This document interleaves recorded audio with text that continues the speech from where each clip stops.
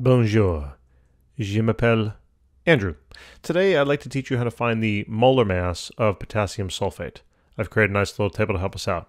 Watch. Bam. So the first step is we're going to write the elements that we see in the compound. So we have potassium, sulfur, and oxygen. Then we're going to identify the number of atoms. That's where the subscripts come into play. Now if you don't see a subscript at the bottom of one of your elements, just put in a 1. So there's 2 potassium, 1 sulfur, and 4 oxygen. Easy peasy. Then we're going to multiply by the mass of each particular element.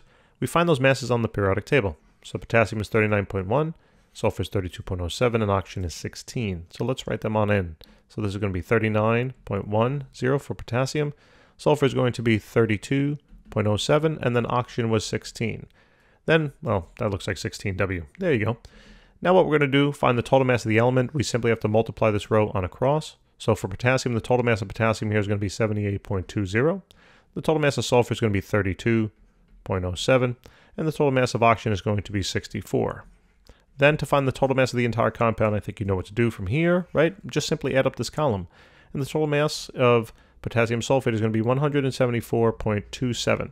And the units here are going to be in terms of gram per mole, because we're finding molar mass. That's all there is to it. Thanks so much for tuning in. I really do hope this helped.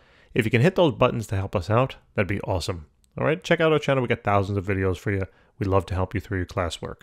Take care.